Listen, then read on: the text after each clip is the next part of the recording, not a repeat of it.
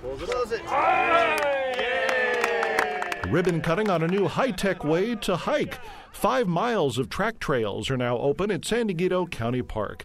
You can use your smartphone on the trail, visit a website, mark your progress in an online nature journal, and have a shot at winning prizes. What could be better than getting out and exploring nature, and if you're a kid, doing it in a way that actually is rewarding? And I'm not talking about like just in an educational sense.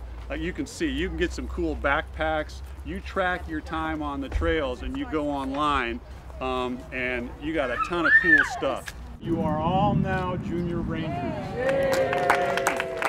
Extra excited to have another trail here in San Diego, actually 2 trails.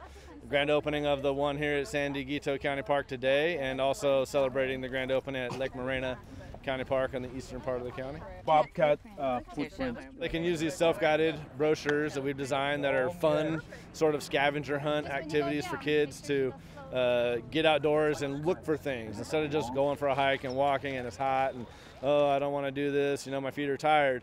They actually have a objective to sort of find the things that are in the brochure, and you put the brochure in their hand and they're going to run down the trail sort of trying to check the items off, and the brochures are asking them to smell things and touch certain plants and look for certain things, and hopefully while they're looking for the wildflower they'll see a pine cone, and when they're looking for an ant they're going to see a lizard, and so it sort of opens their eyes to the things that they'll find in nature when they go hiking. And the kids can visit the track trails, register their hikes through the Kids in Parks website, kidsinparks.com, and they earn prizes in the mail.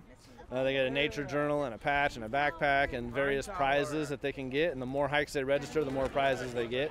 Track trails now exist at 5 county parks. In the County News Center, I'm Michael Russo.